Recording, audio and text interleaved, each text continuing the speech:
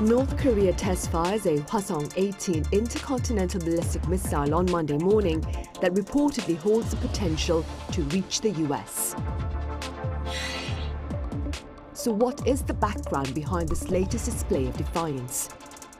What is the relevance of the trilateral missile warning system that went into effect on Tuesday? And what are the nuclear contingency strategies to be adopted by Seoul and Washington starting next year? Welcome to Wednesday's edition of Issues and Insiders. I'm Min Sunhee. Today we touch upon tensions on the Korean Peninsula amid fresh missile test launches by North Korea and more. For this, I have Jack Barton live on the line. Jack, it's good to have you on. Pleasure to be here. I also have Nicola Smith with us. Nicola, welcome back. Thank you for having me. Right then, Jack, let's begin with details about Pyongyang's latest provocations and their apparent purpose. Well, the latest is the launch of the missile you just mentioned, the Hwasong-18. It's the fifth intercontinental ballistic missile test this year, but this seems to be by far their most advanced ICBM so far. We've heard from Japanese officials doing some of the maths, saying it flew at a lofted trajectory, about 6,500 kilometers, a little bit more in altitude, a distance of about 1,000 kilometers before it dropped down. And then when they did the maths, they said, well, if it were flying at a more horizontal sort of angle, then it could probably go about 15,000 kilometers. And that means it could actually hit anywhere on the mainland United States. So this is indeed a very powerful weapon. Pyongyang, the state media there, we see a statement from Kim Jong-un saying this is, of course, all in response to recent actions by the United States, and South Korea blaming what he describes as their hysteria. A reference there to the recent meeting between South Korea and the United States to rediscuss nuclear policy, and a decision at those meetings to begin to reevaluate nuclear policy strategy, or the strategy to how both would deal with a nuclear strike by the DPRK, and to keep updating those policies, but also to the new real-time information sharing agreement between the United States, Japan, and South Korea. But if we look back, we see that the DPRK announced last year, when it enshrined its nuclear policy, it was going to be carrying out lots of tests. We're expecting many more tests to come. It's just they seem to be timing them whenever there's an event and then blaming it on whatever that event is and saying, see, this is all your fault.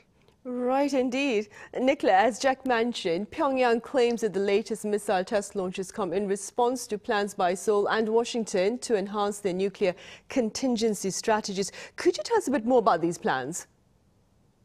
Yes, well, Jack mentioned a meeting between senior US and South Korean officials, and that happened on December 16th over the weekend. It was the second meeting of the Nuclear Consultative Group, which is a group that emerged out of the state visit by President Yoon to Washington earlier this year, and that it aims to shore up the extended nuclear deterrence commitments that the US has already made to South Korea, and also to integrate South Korea more into US planning for contingencies on the peninsula that might involve nuclear use. And this meeting made a very strong statement. They said that any nuclear attack by North Korea against the US or its allies is unacceptable and would result in the end of the Kim regime. They also said that any nuclear attack by North Korea on South Korea would be met with swift, overwhelming and a decisive response. And the group has already, the two countries have already been deepening cooperation on things like information sharing protocols, nuclear consultation processes in crises, and nuclear strategic planning. But during this meeting, they also agreed to update the nuclear deterrence and contingency strategies and incorporate nuclear operations scenarios in combined military exercises. And this is what has alarmed North Korea and what it's been responding to. So there haven't been many details about what this actually means, but South Korea's Deputy National Security Advisor, who was at that meeting, said that they had agreed to complete guidelines for the planning and operation of a nuclear strategy by the middle of next year. And all of this has really been designed to ease South Korea's worries about North Korea's provocations, which have been increasing over the past couple of years, while also keeping Seoul from pursuing its own nuclear weapons program. But North Korea, as Jack said, sees this as a major threat and has said that any attempt to use military force against it will be met with deadly counteraction. Right. And Jack, you mentioned the missile warning system. This particular system shared by Seoul, Tokyo and Washington, it went into effect as of Tuesday. What would you say is the relevance of this trilateral collaboration? This is very important. In the past, Japan shared information with the United States in real time, and South Korea shared information with the US in real time, but Japan and South Korea didn't share the information, at least in real time. They could apply for the information and then get it later, but these two are really an asset to each other, because you could say that Japan has very good reach into the East Sea. And so if there are missiles or there are activities in the East Sea, Japan is very good at sweeping up that information. Whereas South Korea, because of its proximity, obviously, to North Korea, is very good at detecting launches, seeing launches before they happen, and getting a lot of real-time information on what's happening on the peninsula. So in terms of Japan's defense, it's definitely improved by knowing what's happening in real time in North Korea, which it couldn't previously. And for South Korea also, Japan, of course, is much better at monitoring submarine activity. And this is the big danger, because we keep looking at the big, like the long-range missiles and even the medium-range missiles. They're quite easy to shoot down. But a short-range nuclear-tipped missile from a submarine is very difficult to intercept unless you get to it very quickly. And that's the kind of information that Japan can now give to South Korea in real time. So that's a big boost to the security of both countries. Now, having said that, of course, at the same time, North Korea is upgrading its capabilities. We've seen the recent spy satellite launch. Now it seems like they're trying to build an AWAC plane, which is a type of plane most people have seen. It's got like a UFO disc on the top, and that's very good at tracking submarines and also detecting launches. So overall, there is a race for real-time security. But this agreement between Japan, South Korea and the United States, I think in a way it's a game changer in terms of early warning systems for Japan and South Korea. Right, and speaking about early warning systems, Nicola, like Jack was saying, North Korea is believed to be building an early warning radar plane, I hear. What are the implications of this particular initiative? Yes, well, what we know so far is that satellite imagery is suggesting that North Korea may be building an airborne early warning and control aircraft.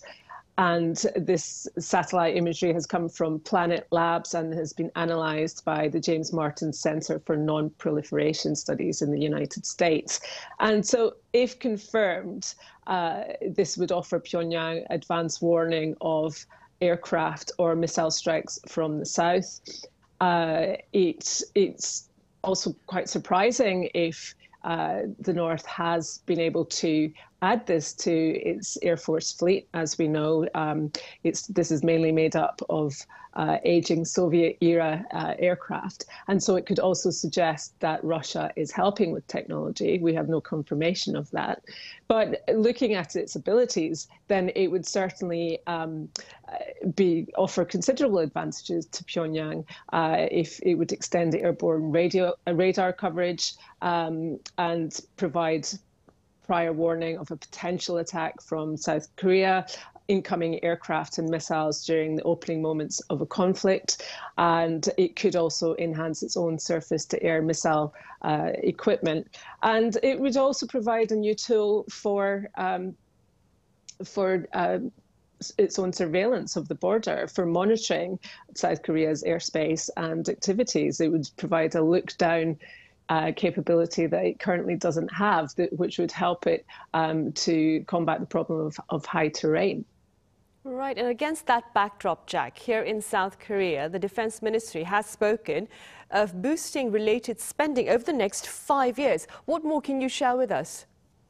Yeah, they're talking about spending the equivalent of 87 billion US dollars over the next 5 years. It's a big jump from what has been spent. And already we saw big jumps because it's not just the Yoon administration, but even though the Moon administration negotiated hard with North Korea, it also oversaw a big boost in defense spending and a rearrangement of the armed forces. What we're going to see is this money, if it can be gathered, it'll go into the big three main areas of defense. So the kill chain, which is the missile systems that in theory would take out North Korean weapons before they could leave the ground, so when they're about to be fired. And then there's the air missile defense capability, which is to take out missiles while they're in the air. And finally, we have the Korea Massive Punishment and Retaliation Program. And they're talking about more troop-carrying planes, building up special forces, specialized forces that could operate inside North Korea. And of course, amongst all of this, also building up anti-drone capabilities.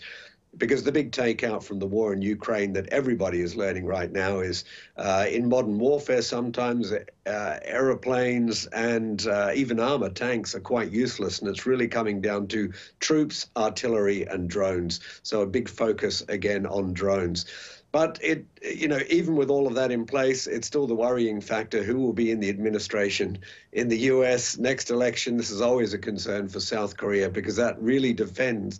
It's on that the strength of the nuclear defense from the United States really hinges. And of course, someone like Joe Biden compared to someone like Donald Trump gives a very different sort of commitment level to South Korea. So this spending will make a lot of difference, but it's not going to bridge that ultimate gap. The fact that North Korea has nuclear weapons, South Korea doesn't, and it depends on the US. Right, indeed. Nicola, staying in South Korea, but moving beyond cross-border tensions, let's now talk about domestic headlines. First up, on the economic front, the IMF claims that the Korean economy has been rather resilient in the face of challenges, both at home and abroad. Speaking within your capacity as an Asia correspondent, Nicola, covering various events, of course, what do you believe has kept the South Korean economy afloat this particular year? Well, the IMF Managing Director, Kristalina Georgieva, said on Friday that the South Korean economy remains resilient amid signs of global recovery and that inflation is forecast to moderate. She did talk quite extensively about the domestic reasons for this while putting it in a wider context. And to just look firstly at the domestic reasons, she said that it was resilient because of, she credited an effective policy response within South Korea. She said that the Bank of Korea has taken decisive action since last year and that financial authorities are pursuing fiscal normalization. And that the IMF supports the policy direction of South Korea. And she also said that the government has been acting responsibly to normalize its fiscal stance. And in this context, the IMF has projected growth in Korea to strengthen from 1.4% to 2.2% in 2024. There are also external factors. Outside factors are, of course, the Chinese economy is performing better than expected, according to the IMF. And so this is beneficial for export-orientated economies like South Korea. And China is obviously the biggest trading partner. So economic growth has held steady on the back of recovering exports, and looking specifically at semiconductors and machineries and equipment. And more generally, there have been recent hopes that of a resurgent global technology demand that will continue to drive Korean exports. Right, hopefully. Jack, beyond the economy, the Yoon administration has also sought to address a host of issues within its academic arena. Which related initiative, Jack, do you care to shed light on as we look to end this year? Well, a couple of my friends are Korean teachers, so the one I hear a lot is about the state in the schools at the moment, or the concerns that revolve around the Child Welfare Act, which of course was brought in to protect students, to stop them from physical, sexual or emotional abuse, and that's a good thing. Unfortunately, because it's a little bit vague, we've seen teachers now come under so much pressure that we've even seen a spate of recent suicides by teachers who are coming under a lot of parental pressure.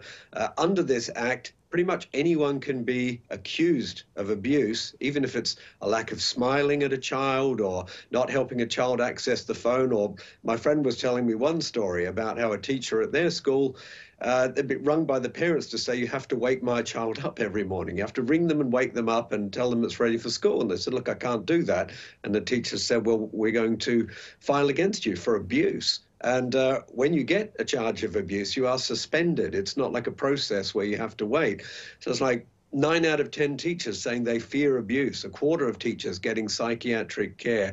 And now the Yoon government saying, you know, we want these protective measures in place, but we need to define what abuse is. So, you know, we really know if this is a case of abuse or not. And parents who wrongly accuse abuse and knowingly do so, they can get punished in turn. And a whole lot of reforms there just to ensure that teachers and students are both looked after. And the good news is, in this move, it's probably the only bit of legislation where the Democrat Party, the opposition party, seems to be on board. So both parties, you know, trying to move forward with this legislation that's going to bring a little bit of calm back into the classroom. You're right, indeed. It's getting a bit of support from across the aisle. So, Nicola, also on the social front, findings shared this past Monday by Statistics Korea, I believe, show close to 3 out of 10 newlywed couples seek to pursue a double income, no kids lifestyle. Now, these findings have raised fresh alarm, that is, over Korea's population prospects. Do you believe this alarm, Nicola, is well-founded? Yes, absolutely. The alarm bells have been ringing very loudly for years, and it's not that successive governments are not listening or they haven't heard these alarms, but so far they haven't been able to find the right solutions to resolve the underlying reasons for this demographic crisis and for young people deciding that they don't want to or they can't have children. And this year we saw the fertility rate hit 0.7 children per woman in the second quarter of this year. And that was another record low for South Korea, which already has the world's lowest birth rate. So there clearly is an issue to be resolved here because the replacement level of 2.1 children that would keep the population steady at about 51 million is just not being met. And it's going to be very difficult to reverse that trend. We're looking at a super aging society by 2025 and we're also on the current trajectory. 2 out of 5 people will be age 65 or above by 2050, and that obviously has huge economic ramifications. It has implications for the workforce, for the military, socially, and so this is something that every government has been trying to resolve and to look at. And recently, Han Dong-hoon, the Justice Minister, put it in the starkest of terms that South Korea is facing extinction if it doesn't embrace immigration, which has been seen as one potential solution to trying to at least ease the crisis.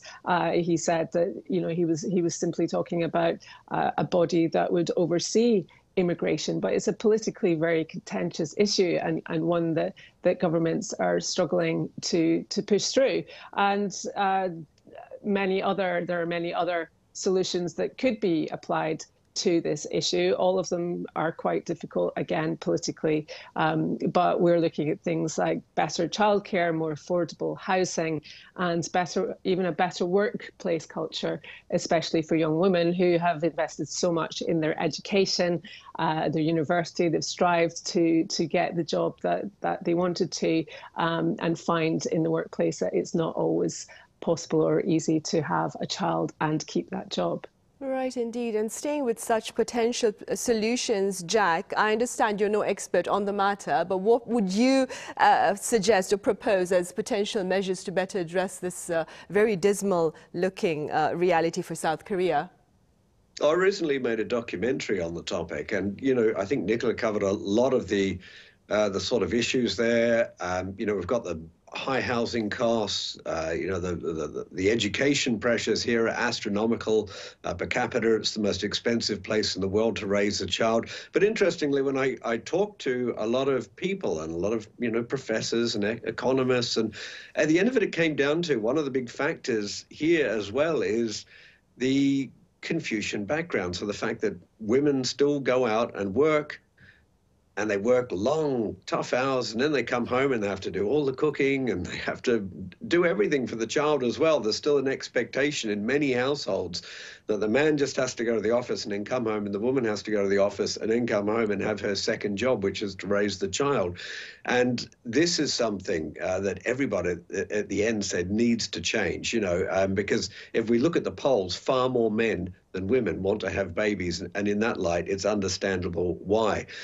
Having said that, if we look around the world, this is a global issue. The only reason it is so pressing in East Asia, again, as Nicola mentioned, is the lack of immigration. So in Australia, we have the same problem, but we make up for it with mass immigration. Now, the government is changing some of the policies, but it's looking more at extending working visas, so bringing more people into work, but that doesn't mean they have the right to stay on after, they finish the job. So it's a really tough issue going forward, because robots aren't going to do it. They don't pay income tax, so they're not going to pay people's pensions in the future. There has to be some viable form of bringing new people into the workforce so they can contribute taxes and they can pay for that rapidly aging population. And right there are far more questions than answers, unfortunately. Right, which is why governments across the world are seeking to better address this issue. All right, Jack, as always, thank you so much for your time and your thoughts today. And Nicola, thank you very much for your insights. Thank you.